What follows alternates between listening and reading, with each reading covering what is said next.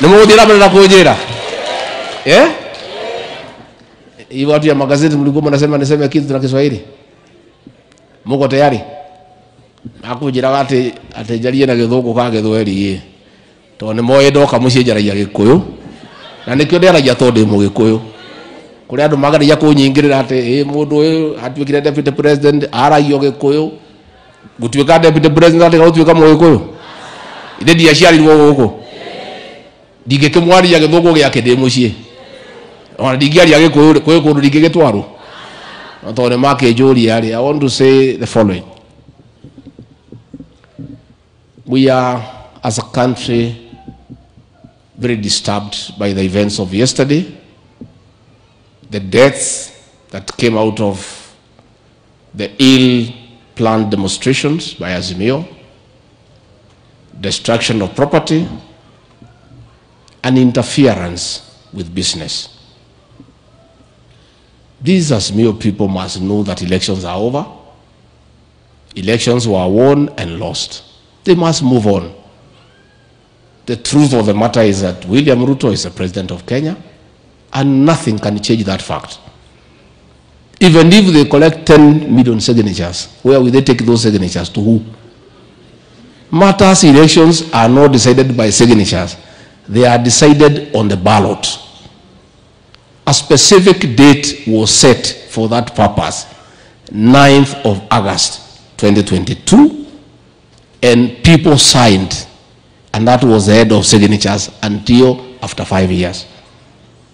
What they should be doing is preparing themselves for the next contest.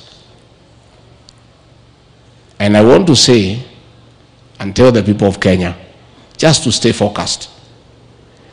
We are not going to be bothered by the noise from the opposition because it cannot stop us from what we are doing. We have a plan. We have an MOU with the people of Kenya on tea, coffee, and milk reforms. We have given the Hustler Fund. We have given subsidized fertilizer. And we are grateful to God for giving us good rains. We are going to have a bumper harvest. Raila ODINGA was somebody's project. And it failed miserably. Even those demonstrations, they have been planned and financed by the project owners. We want to ask them. They are saying that they can remove President William RUTO from office. They were unable to stop him from becoming president when they had power, the system, and the deep state. How do they intend to go about it when they are outside there in the wilderness? How can they stop him? So we want to tell the people of Kenya, there is no constitutional provision for anybody to collect signatures against a sitting president. They are just wasting their time.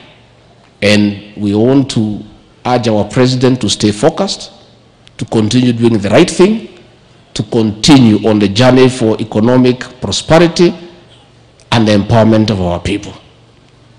Siyo mumesikia sasa? Mutangaze hiyo kama mtataka.